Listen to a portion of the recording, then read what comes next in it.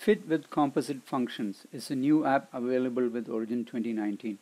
This app lets you combine multiple fitting functions to create a composite function and then fit your data with that composite function. Let's look at a specific example.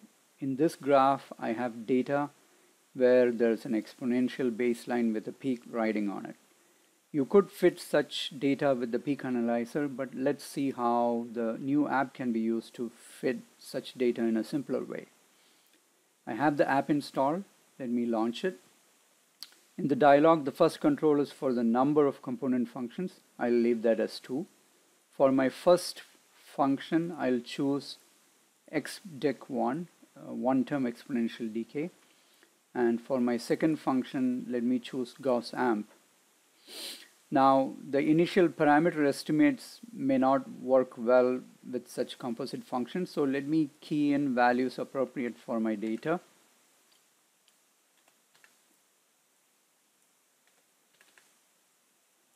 There are 2 offset parameters. Obviously, I don't want both of them to vary, so I can simply set the offset parameter for the peak to be 0 and fix it.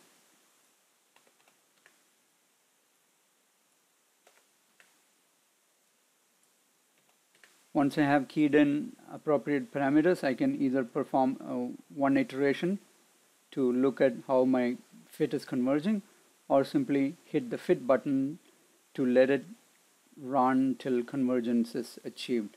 And you will get a clear message on the number of iterations and whether the chi-squared was reduced. There are options for configuring the report. You can set those options and simply click OK to obtain your result. The graph will show the individual components, the exponential decay function and the peak function, and also the composite result.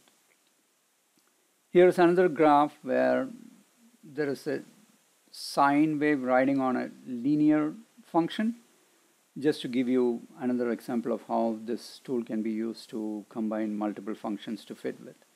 Please try the app with your data and give us feedback. You can simply right-click on the app icon and choose Rate this app to give us feedback. Thank you for watching.